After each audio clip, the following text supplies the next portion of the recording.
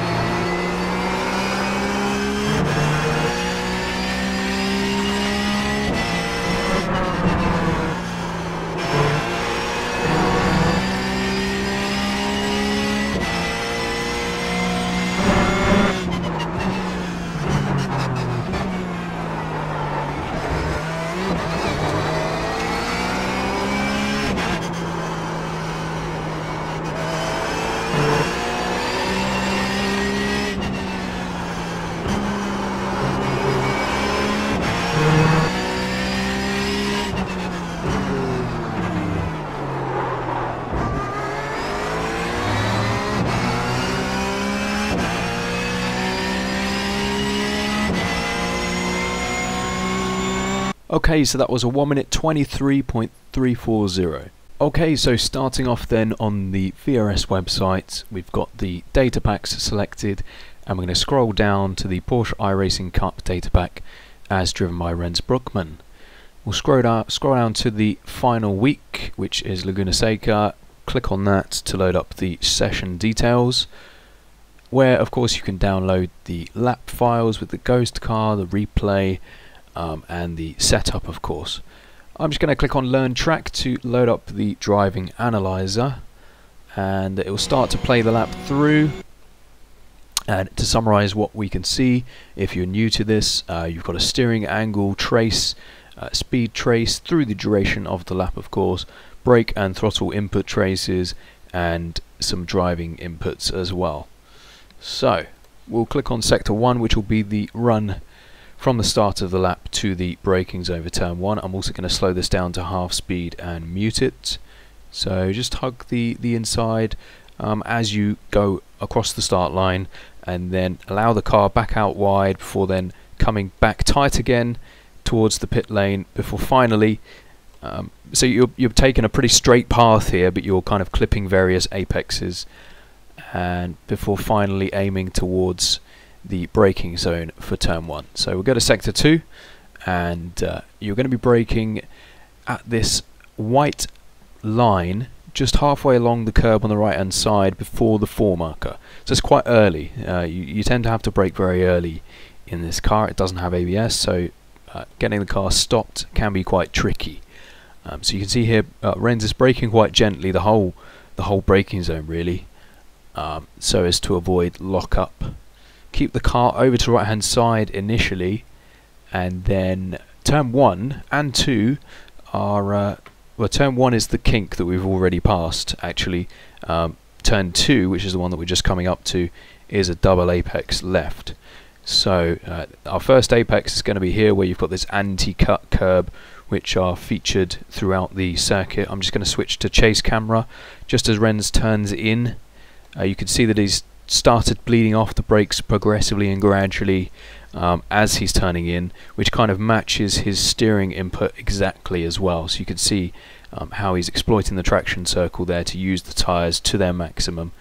And also he's not coasting at all, so you want to keep the car loaded up at the front end, especially this car, so avoid coasting, which will just create understeer. So this is our first apex, and the car's going to run out wide away from the inside, and then just as it starts to retighten again, that's when Rens will pick up the throttle. And you can see it's just starting to retighten, so Rens can get back on the power, hook up with this second apex, get as close as you can to that red anti-cut curb, but avoid it. And you can see here second gear, so we are quite heavily traction limited. Pick up the throttle quickly initially to get the rotation, so you're right on the edge of traction as soon as possible, and then modulate carefully to full throttle. And of course use all of the track on the exit, take advantage of that before then bringing the car back over to the left hand side to prepare for braking into turn 3, which is also sector 3. Now again, we'll have a painted white line which is just halfway along the curb on the left before the 2 marker. That's going to be the braking point. Now we are still travelling towards the outside of this corner, so we're not at the edge of the circuit when Rens starts braking, but you'll see he gets closer and closer under braking to the edge of the circuit, and then as he starts to turn in, which is just before the 1 marker, he bleeds off the brakes more and more, but again doesn't let go of the brakes entirely to avoid that nasty entry understeer. So it's all about just avoiding the inside front locking up but still braking as much as you can get away with. And you'll see here we've apexed quite nicely. Rens is aiming for this anti-cut curb as he's picked up the throttle, so nice and early on the power.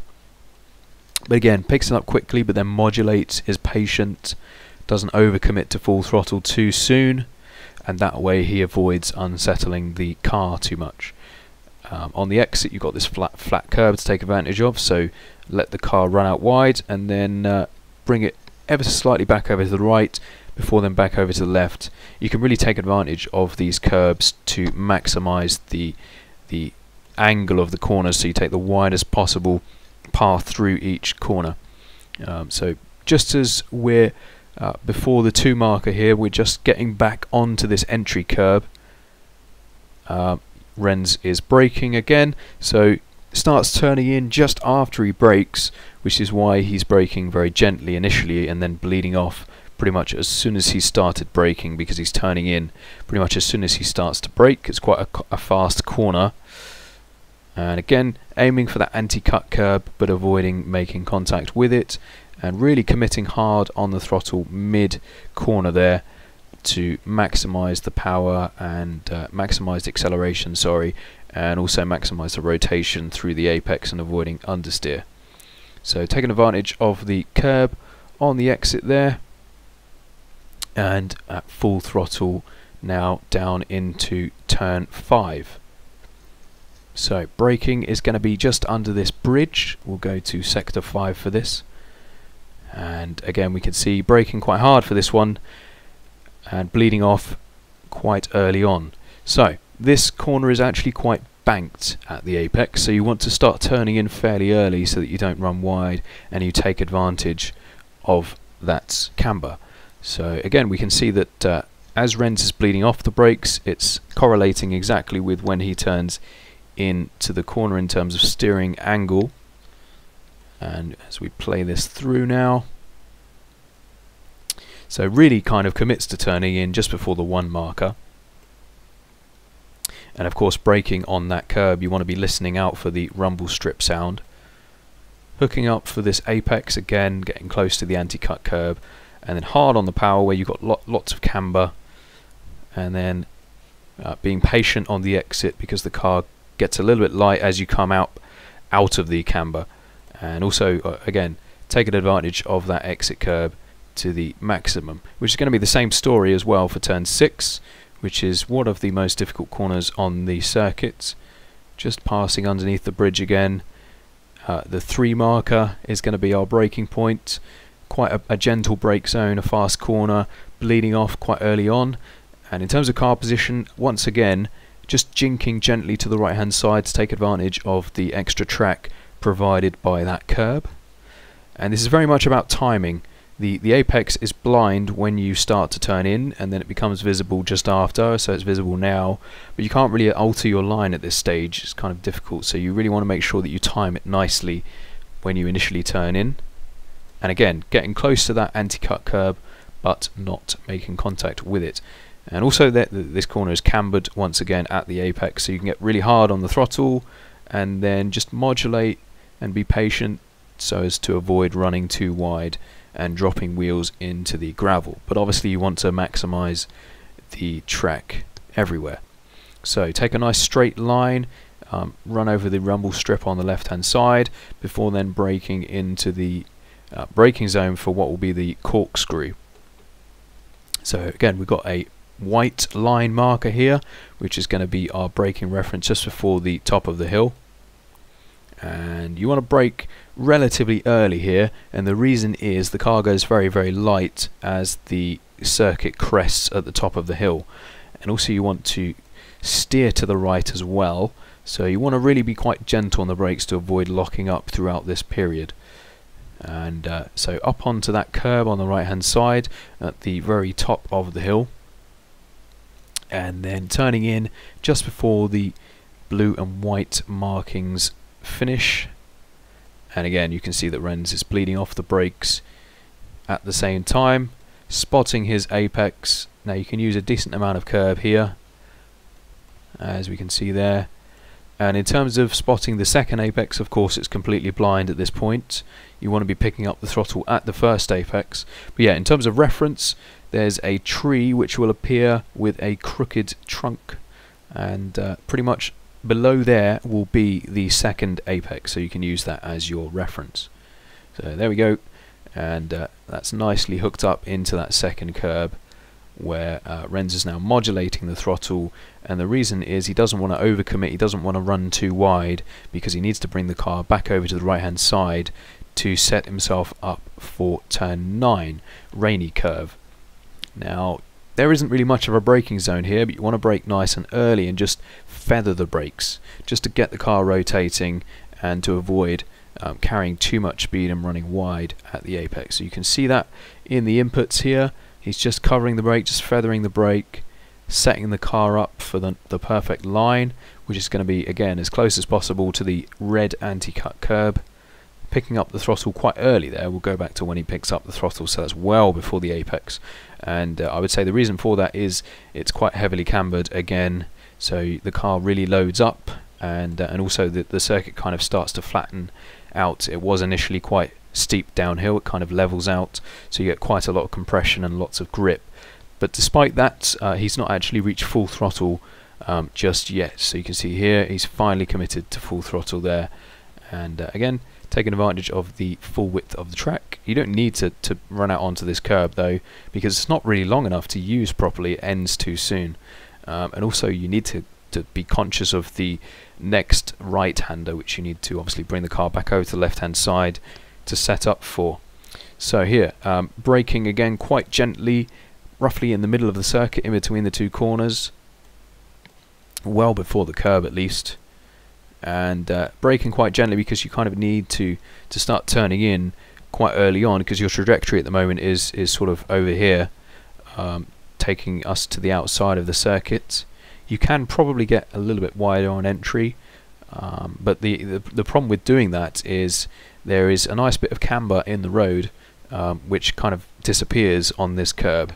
So off the curb then, just trailing the brakes about 5 to 10% just to keep the front end loaded up and keep the car rotating, and again spotting the apex as close as possible to the red anti-cut curb, picking up the throttle as he apexes and then modulating carefully out. And again the car goes quite light as the circuit levels out on the exit, where Rens has again taken advantage of the flat curb.